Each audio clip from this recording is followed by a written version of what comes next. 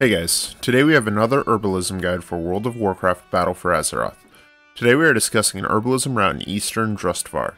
This Herbalism route is one of the more profitable routes in patch 8.1.5.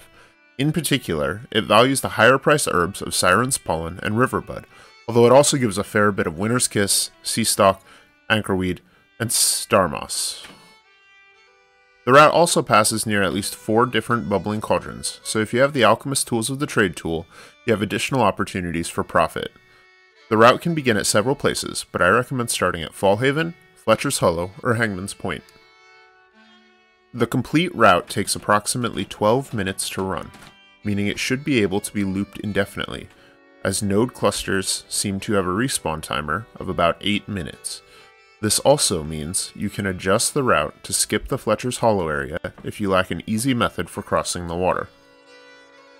In an hour test of this route, we were able to harvest 276 Siren's Pollen worth 26 gold apiece, 71 Winter's Kiss worth 12 gold apiece, 113 Riverbud worth 21 gold apiece, 144 Sea Stalks worth 11 gold apiece, 83 Star Moss worth 11 gold apiece, and 81 Anchorweed worth 43 gold apiece, for a total value of 16,221 gold from herbs. We were also able to gather from 12 bubbling cauldrons across 5 laps of the route, awarding an additional 3,200 gold worth of flasks and potions, as well as a mystic cauldron with an approximate value of 5,000 gold. All told, our liquid revenue from an hour of farming was 19,420 gold, as well as a mystic cauldron. We also got a handful of war resources and graves from various treasure chests along the route. Another huge advantage to this route is that it can be done by a leveling toon in order to level, granting a level in about 40 minutes with full experience buffs and heirlooms active.